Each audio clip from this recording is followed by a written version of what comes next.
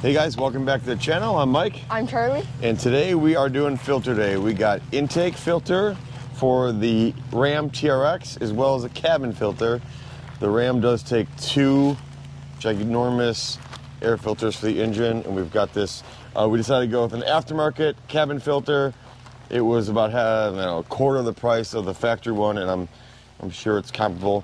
This we went with Mopar. So we're gonna do filter day. This will be how to change your cabin filter and how to change your engine filters. You ready? Yep. All right, so the cabin filter is located behind the glove box. So step one, let's empty the glove box, Charlie. I don't know we have much in here besides the owner's manual or any of that. Look at that, easy peasy. So now that the glove box is empty, we need to remove this thing. So if you push up on the glove box a little bit And pull it towards you. pull that towards you, it's gonna release and will come out from the inside, release from the inside. There it goes. And then it's basically gonna zip up into the glove box. Now, there's two locking tabs. There's one there and there's one on the driver's side. So you basically squeeze the glove box together. It's tough. You're gonna give it a good squeeze, and you're basically gonna flex the glove box to work around these tabs. Kinda got this one out. That one has that cutout, which makes it a little easier. There you go. Now the whole glove box will just remove like that. Your cabin air filter is up here. Now one thing you do want to pay attention to is the airflow. So there's a little clip on each side, which it's gonna be hard to get on camera. Take your both hands and unclip it.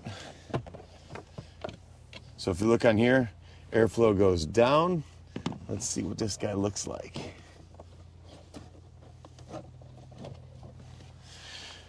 Definitely not horrible, but we'll show you in comparison to the new one. I will say this is a factory one. It definitely seems to have, I would say, more filtration than this one. Certainly more pleats. So maybe I should have cheaped out. I don't know. At any rate, I could probably change this one 3 or 4 times in comparison. So if you look, we've got airflow on here. So when we put that back in, you want it to match your airflow. So it's gonna point down. So we'll go ahead and slide that guy back in there, just like so. Airflow down. And then these are the clips that were shown earlier. You squeeze them on both sides. So when I go to put this on, it should just snap right back into place, just like so. Now, when we go to put the glove box back on, this is that pull cord we were looking at. So it's basically kind of like a keyed thing in the glove box. When you pull it forward, it goes into a bigger hole and then it pulls back in. So you're gonna start by putting the bottom in first. There you go.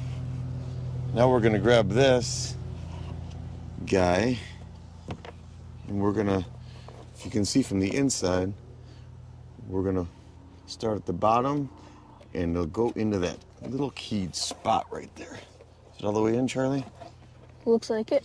And now, basically, just push up on it, and you're all good. You're back to new. Put your stuff back in, and you're good. So just like that, you can change your cabin filter. What's next, Charlie? The engine and air filter. All right, let's hit those next. Step 1, pop the hood. All right, so under here, Charlie, let's pop this guy off. Lift up there. Lift up on your side. And then pull it straight back. Yeah, go ahead and set that on the ground. Got it? Yep. Still one of my favorite parts. Sorry, Ford owners, but that's a good one. If you've never seen that Easter egg before, that's a good one. So now the air filter sits under here. So we're gonna have to get a socket, and we'll unzip these, and the air filters sit under here, and we're gonna take these 2 screws out here. So these hose clamps? Yep. 8mm, we're gonna take all these out all the way around the entire air box. Charlie's gonna loosen the hose clamps here on the intake hoses. They don't need to come all the way off, just loosen them up real good. Get all your screws out, you're just gonna lift that up. And here are the filters. They look good from that side. That actually just fell out. But there's some bees and some nasty stuff in here. Truck's got 18,000 miles on it. And I spent a lot of time at this boat launch. It's pretty dusty. You got to remember the truck does have an active intake, so everything that comes in through that hood comes down into these filters. That's actually a real working intake up on that hood. So we're gonna pop some new filters in and put it all back together. All right, so we got the old filter out. This is what it looks like. That's the new filter. Quite a big difference, I would say. Guys, here's the part number 53011248 AB01 if you are looking for it. I did clean this out. I actually took this whole thing out. I hosed it out and ready for the new filters. So we're gonna drop these in and we're gonna put it all back together. So one thing I should mention is these basically only go in one way. You'll notice you got the filter exposed on the bottom versus the top.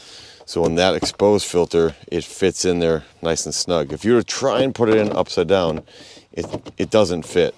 So you can only put these in one way. Now that's obviously, this is a Ram TRX. So this has got an absolute ton of air intake. I mean, most normal vehicles, that one filter is larger than some 4 or 6 cylinder air filters. So this one takes 2 just due to the volume of the air intake. So there we go. I put this down here. My wife was cutting the grass. So I didn't want anything to go in the intake. So we're gonna put the top back on and we're gonna button her all up. So make sure you get your intake tube. It should kind of land up on these stops here, and then you're gonna wanna go ahead and tighten that up. Make sure you get it pretty snug. You don't want that coming loose.